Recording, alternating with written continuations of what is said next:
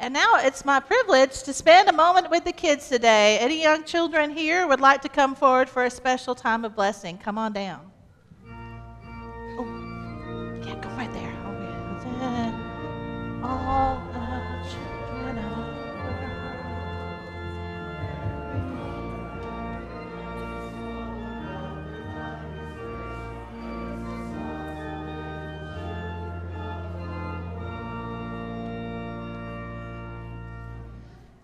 Hi, boys and girls. Oh, I'm so glad to see you all. Some of my favorite people here at church. Good to see you all. Hello, come on down. Okay, what do I have here? What is this? A candle. You know, this candle reminds me of something Jesus said once. He said, the light. Jesus said, you know your Bible, girl. I am the light of the world. In fact, maybe if you go to Worship and Wonder downstairs, you hear this story about I am the light of the world. And this light, you know what light? Does anyone like to leave a little light on when you go to sleep at night? Yes, a unicorn nightlight. I love it. I used to like to leave the door cracked a little bit or the closet light on. Anybody do that?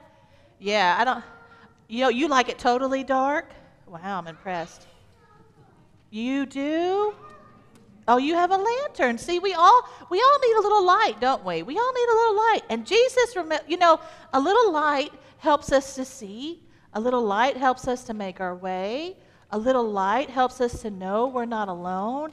And Jesus is like that. I am the light of the world to shine bright. And each of you, there's a spark of that light in each of you that is with you all the time. The light is meant to be shared with the love of Jesus.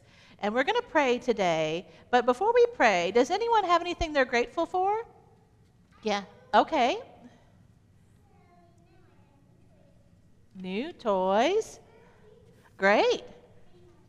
Everything? A bike?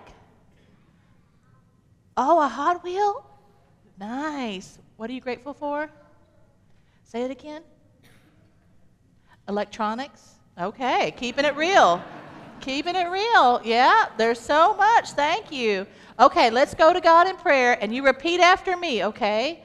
Holy God, we remember that spark of God's love in each of us.